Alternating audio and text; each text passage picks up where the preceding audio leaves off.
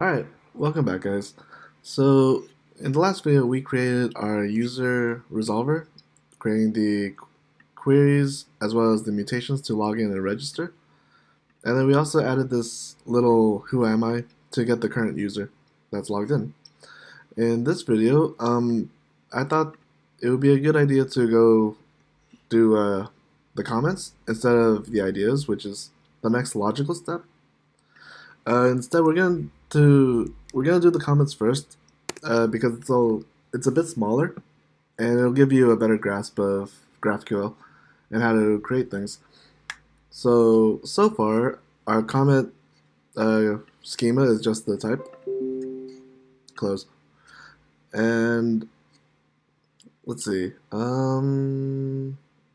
Lost my train of thought. Hold on one second. Okay, so let's actually add a query really quick. Just to get a comment by the ID, and we're gonna do ID being required to return a comment, and we're gonna make it also required the response type, or actually it could be null, so I'll do that. And then we're also gonna do mutations for both creating the comment and deleting comment. And it's spelled create wrong here, so let's fix that. Now the mutations should mirror the services that we created earlier. So create takes in idea, user, and the data. We have the user coming in from the auth guard. So we need to take in the idea ID as an argument here. So we're going to do that, which is going to be an ID. And then we also need the data, which I'm going to call comment. And then for delete, I believe we just need the ID of a specific comment. So this one's a little easier. We just do ID. And then that's all we need to do in our GraphQL file. Now we need to create a resolver. So touch source comment.resolver.ts.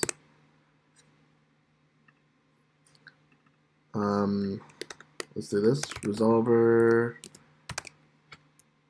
from GraphQL. Export class comment resolver. Constructor is going to inject our comment service.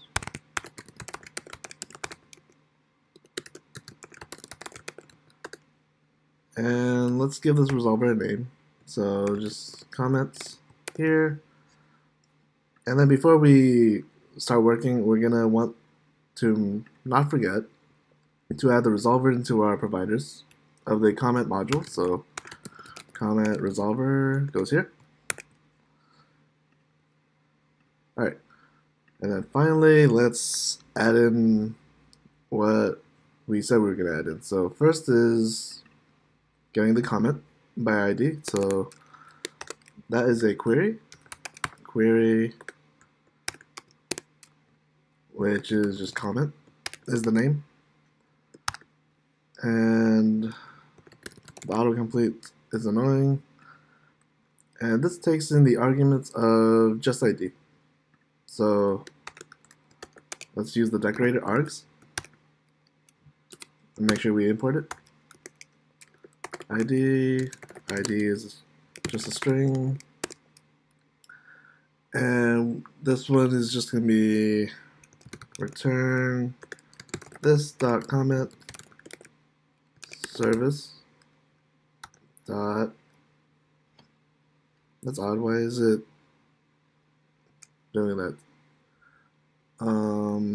Show. Oops.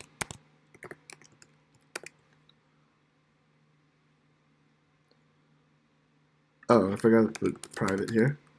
There we go, that works out. And remember, show is to get the specific ID. So if we open up our service, we're calling this method right here. All right, now for our two mutations. Mutation, and what did I call this? Create comment. Create comment. All right, so we're getting 3 arguments here: idea, or actually 2 arguments. And we also have to hide this behind the guard. So use guard, new auth guard. That way we can get the user object. So let's get first args to get the idea. And that will come to us as the idea ID, which is just a string. Then the next argument is the comment, the actual comment, which is just a string. And finally, from the context,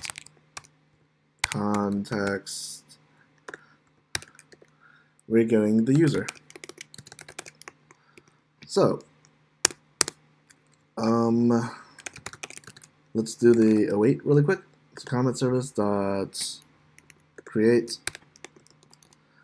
and this is the ID, user ID, and data. And now we just need to create these 2 pieces of data. So first, data is going to be of type comment DTO, which we created a while back. And we construct it by just adding comment in here. And this comment comes from the argument. And then finally, we're going to destructure the ID from the user. And we're going to alias it as user ID to pass it here, which is expecting a user ID of type string. Okay, and finally, the last mutation, which we also need to use guard. New auth guard, and this is delete comments. Okay, and let's see, this is return this dot comment service dot destroy, and we want the ID as well as the user ID. And we're getting ID from the arguments, so args ID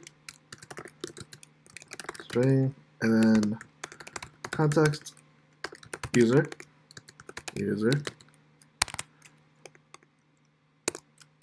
and of course we have to alias the destructured ID from the user. And this is so that we could have multiple IDs without any naming conflicts. So we save that and start dev. We could test out the comment resolver. And hopefully everything goes right. So currently in the database, I don't have any comments, so I need to go make one. So let's go into our API. Send, let's just get a random idea, like this one, and get the ID, and test out the create mutation. So whoops, mutation, create comment, and I just want to get the ID and the comment back. The idea is going to be this. Whoops. I'm going to space this out so it's easier to read. And create comment takes, what else does it take? And the actual comment, of course. So comment Cool idea, bro. And we send, and there we go. We created a comment, and let's see, is there a way to get this? Yeah, actually there is. Without making the idea resolver, we could query the who am I, ID, username, comments, and comment. That should work. And there we go. That's the comment we just created. And I did not get the ID, so let's get the ID really quick. So we need this ID to query for a specific comment. Oops. ID, comment. I think I have created. Yes. Okay. Something went wrong. Oh no. Return this comment service show ID. That should have worked. Oh. I wonder why.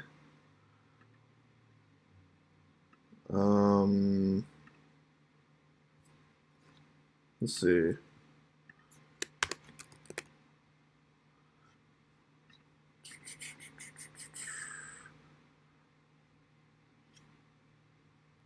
Boop.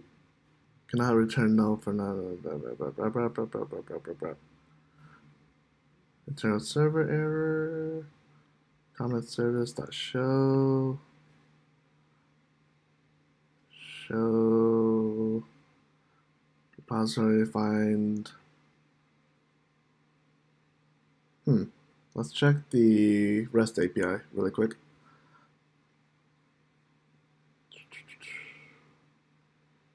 Which is /ID, so comments /this send. Well, it does come back, so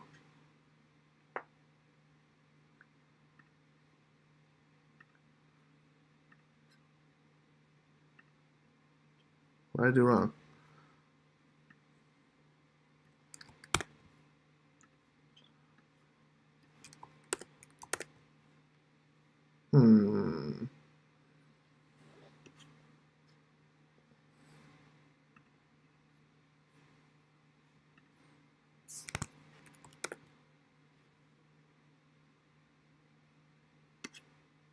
Send, failed to fetch. Send again, no. Why is it no? That's really odd. Alright, well let's check the delete really quick. So mutation, delete comment, and delete only needs the ID, so that should be good. So we send. Delete is null. Can I return null? That is really odd. So there must be a problem getting it. Let's create a new comment.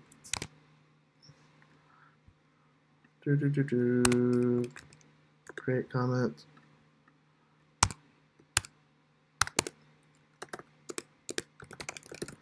Oops, not user. And I need an idea, so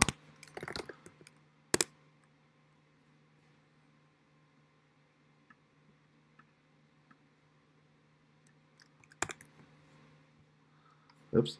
Idea.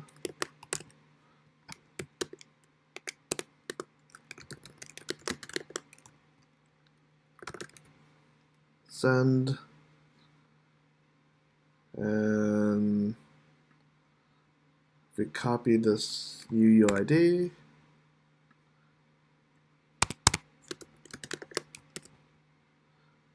and we can delete. that should work. It doesn't. So I think what is happening is that we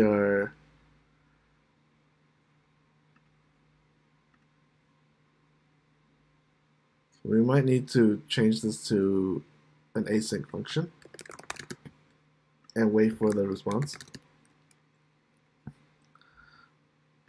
Async awaits, async awaits. Let's copy this again.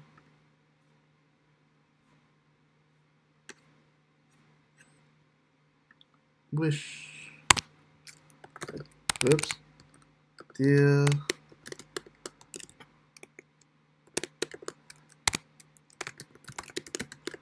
Test again. Great. Send. And then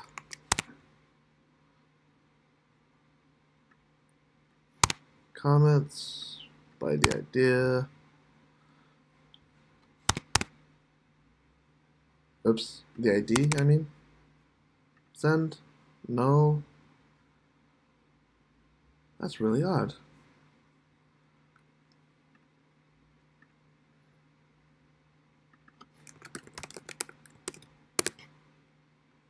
Internal server error. Cannot get this. Weird. Alright, one last time before I give up. Username.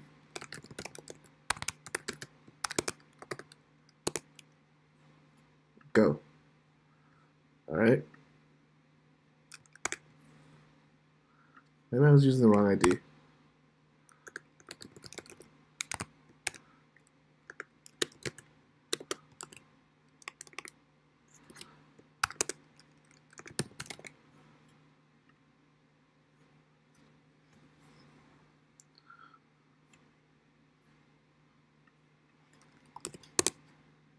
Okay, this does exist.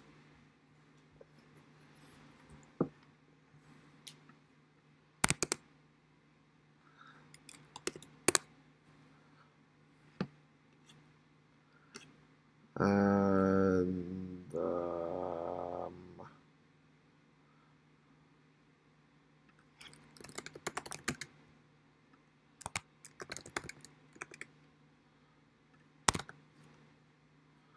send.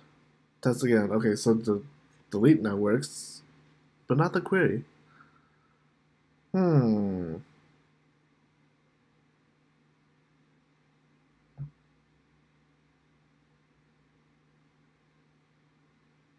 That's really weird.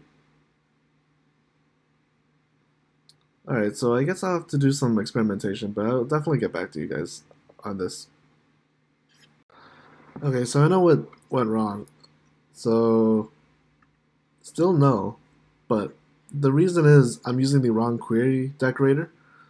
This one's coming from NestJS common, and it's expecting this to be the query from the URL parameters. So, what you actually want to do is make sure you're getting query from GraphQL, the NestJS GraphQL module. So, this will fix everything.